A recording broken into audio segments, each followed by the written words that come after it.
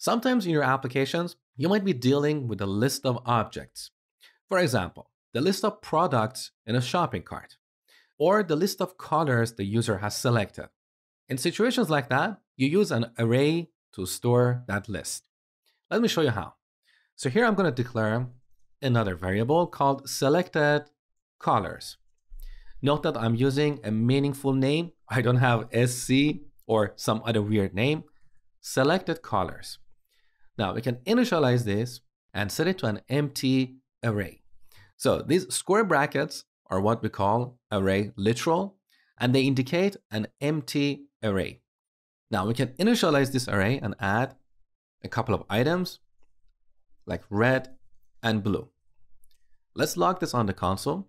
So console, the log, selected colors. Save the changes. So here's our array with 2 elements. We can expand that. Note that each element has an index, and that determines the position of that element in the array.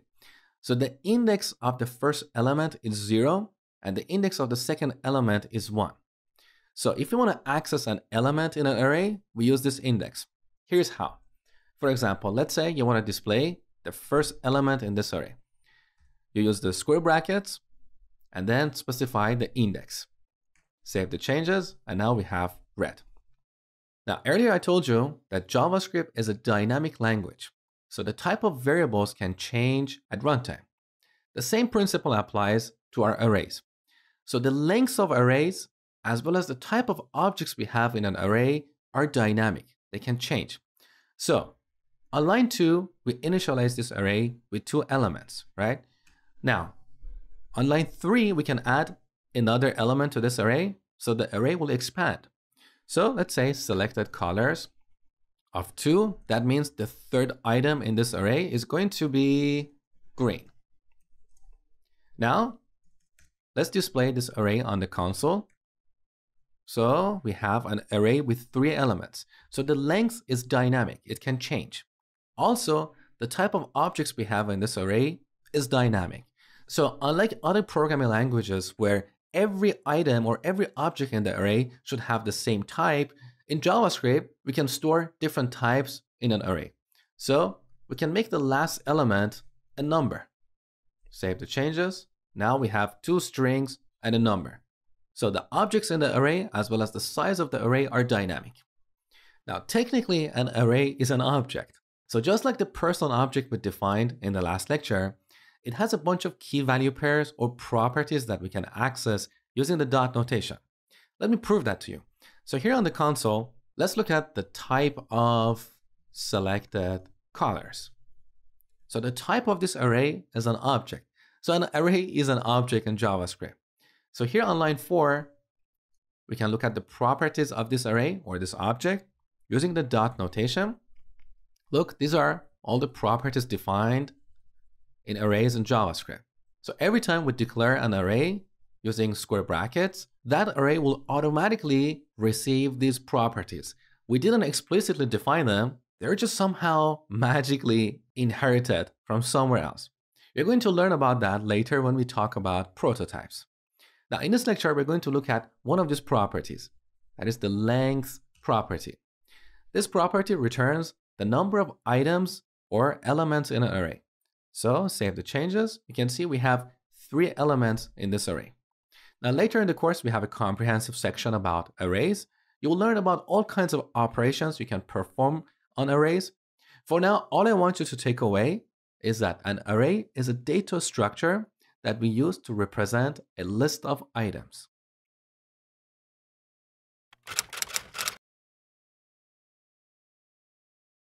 In the category of reference types, you have learned about objects and arrays. Now let's take a look at functions. Functions are one of the fundamental building blocks in JavaScript. A function is basically a set of statements that performs a task or calculates a value. Let me show you a couple of examples. So I'm going to declare a function using the function keyword. Now we need to give it a name. Let's call that greet.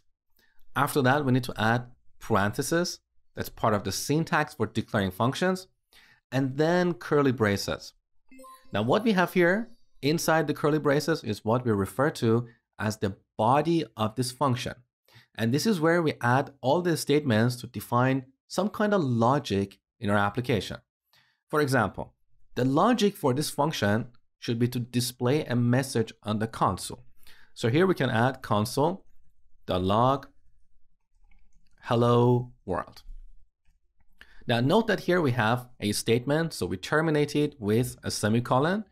But when we are declaring a function, we don't need to add semicolon at the end because we are not declaring it like a variable like this. Okay? This is a function declaration, right? So now we have a function. We can call this function like this. So we add the name of the function and parentheses again, and then semicolon to indicate that this is a statement. Save the changes. Now we have hello world on the console. But that's pretty boring. Why would we do this? Let me show you how to make this more interesting. Our functions can have inputs, and these inputs can change how the function behaves. So let's say instead of displaying hello world, we want to display the name of the person here, like hello John. So we can add a variable here in between parentheses. We refer to this variable as a parameter. So this greet function has one parameter called name, and essentially name is like a variable that is only meaningful inside of this function. So inside of this function, we can work with this name variable, but it will not be accessible outside of this function. Now name is an input to this function. So instead of displaying hello world, we can display hello, then add a plus here to concatenate two strings. So we can add name after. Now, when calling the greet function, we need to pass a value for the name variable or name parameter more accurately. So we can pass John here. Now we refer to this as an argument. So John is an argument to the greet function, and name is a parameter of the greet function. That's one of the things that a lot of programmers don't know. They don't know the difference between a parameter and an argument. So a parameter is what we have here at the time of declaration, but the argument is the actual value we supply for that parameter. Okay? Now let's save the changes. So we have hello John. Now we can reuse this function, but with a different input. So we can copy this line here and change John to Mary. Save the changes. Now we have two different messages on the console. Now a function can have multiple parameters. So here we can separate parameters using a comma. So let's add another parameter like last name. Now we can change our console.log, add a space here, and then display the last name. Now, when calling this greet function, we should pass another argument for the last name, right? But let's see what happens if we don't do this. So I'm going to save the changes. See what we got? Hello John undefined. Because as I told you before, the default value of variables in JavaScript is undefined. So because we did not pass a value for the last name, by default, it's undefined. So I'm going to pass another argument here. We separate them using a comma, John Smith. And we don't need the second call to the greet function. Save the changes. Now we have hello John Smith.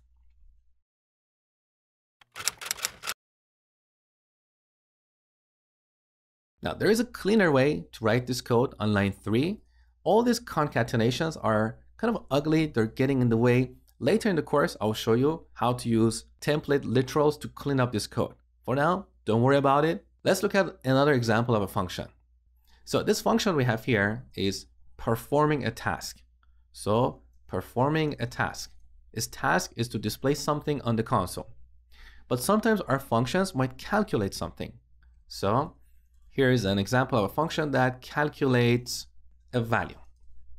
So again, function. Let's call this function square. This function should take a parameter. Let's call that number. Now we need to calculate the square of that number. That is number times number. Just basic math, right? Now we need to return this value to whoever is calling this function. For that, we use the return keyword. That's another reserved keyword, so you cannot have a variable called return, okay? Now, instead of calling the greet function, let's call the square function. So square, we pass 2. Now this returns a value, so we can use that value to initialize a variable. For example, we can declare another variable called number and set it to a square of 2. And then we can display that on the console. Save the changes, so we get 4.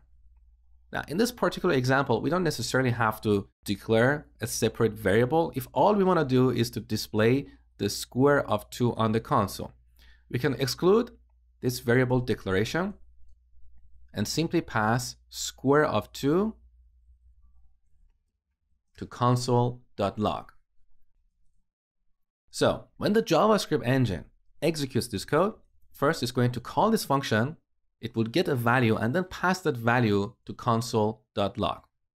Let's save the changes and look, we still get 4. Now I have a question for you. How many function calls do you think we have in this code? We have 2 function calls. Square of 2 is one function call. Let me delete this temporarily. But console.log is also another function call, right? Because here we have parentheses. So we're calling the log function, which is defined somewhere, and passing an argument. We can pass a simple string like hello, or we can pass an expression. That expression can be a call to another function like square of 2. Okay? So this is the basics of functions. Again, later in the course, we have a comprehensive section about functions. For now, all I want you to take away is that a function is a set of statements that either performs a task or calculates and returns a value.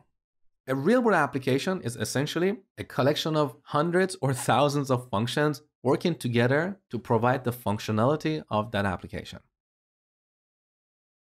I hope you find out this video useful. If you like this video, then give it a like. Share this video if you find out this video useful. If you think that, if something is missing in this video, or you want us to cover some other content related to programming languages, technology or anything, then do comment down. We will work on that, and don't forget to visit to our playlist section. You will find some interesting content there. Subscribe our channel and hit the bell icon. Thanks for watching.